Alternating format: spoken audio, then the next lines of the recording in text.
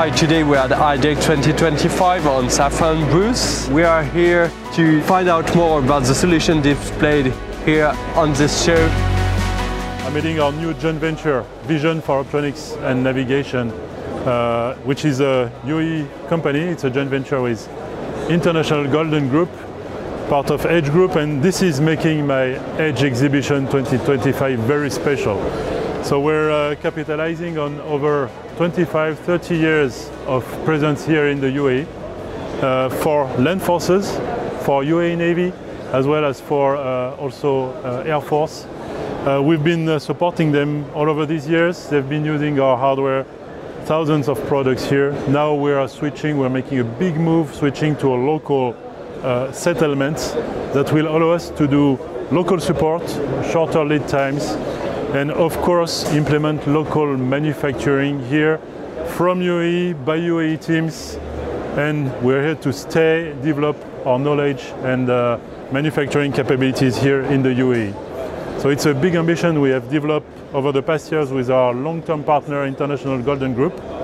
Now it's coming to life. It's been inaugurated last week, last Thursday, February 13th, and it's changing our way to operate here very deeply, because we'll have made in UAE solutions to serve our end users, and this is something we've been thinking about for many years. Now it's coming to life.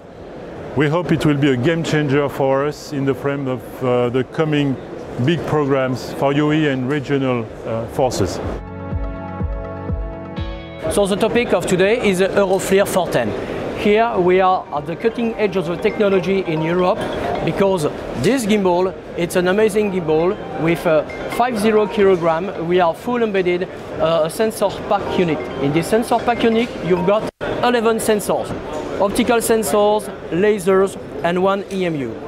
Here you can see the whole package of the EuroFLIR 410, the gimbal itself, and the simulation system, which is very, very useful for the operational people who want to play with this gimbal, because 11 sensors means a lot of capability for the EuroFLIR 410. This gimbal is fully integrated on all the fleet of Airbus helicopters. Okay, we are integrated on different kind of helicopter, so rotary wings, fixed wings of course, and UAV. Because UAV, it's a mass production, so it is very, very useful for Safran Electronic and Defense. The capability with this kind of gimbal are amazing operationally speaking. You are able to detect a main battle tank up to 50 kilometers, and you are able to identify clearly the main battle tank around 20 kilometers. So it is amazing capability for the operational user. On the other side, inside this gimbal, we've got an EMU. With this EMU, you know exactly where you are in the sky. And inside the gimbal, we've got all the map of the world, a digital map of the world, and we know exactly each point of the Earth. So with that, you can easily have the distance between you and the target you aim on the ground. And because of this capability, when you've got the positive identification, you are full lock on this positive identification, and it is not possible to lose your target. When the target is locked, you can do what you want with your aircraft. The line of sight will be stick on the target. We start with our product, the one which is on board already, the Benuna class, which is the IRST, then the Vampir, which is infrared search and track system within 1 hertz, like a radar. Passive radar, of course. Combined, we want to add the capability with the identification. This one is the detection, the identification with the PASEO XLR. The particularity of the PASEO XLR is modular and maintainable on board. That means you can change any part of the equipment on board within 30 minutes and without alignment. Then the ship will be operational all the time. We have multiple sensors inside. The packaging is done to be sustainable and also operational for naval ship. You have the IR, the TV camera as usual, but in addition, the SWIR camera allow you to see over the fog, and the spotter TV and the spotter IR. This could assist, the spotter like a telescope could assist you, to detect up to the horizon with multiple sensor which allow you, I mean, to see in all the time, night, day, and also a foggy day.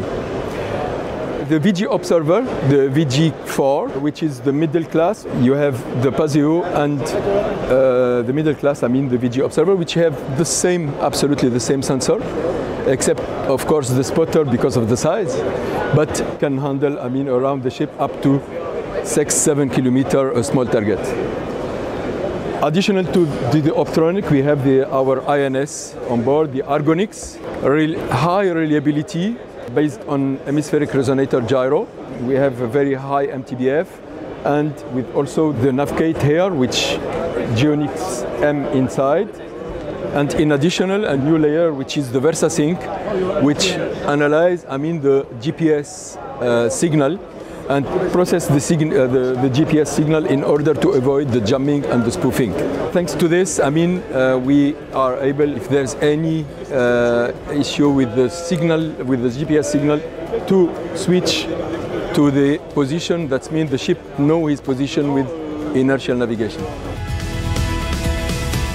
Skyjacker is a cutting-edge solution suitable for land and sea applications. So exactly as Nasser just presented below with what we call Navkite and the interference detection and mitigation for protection of a platform, here we aim to protect at longer ranges by having an offensive solution against UAS threats.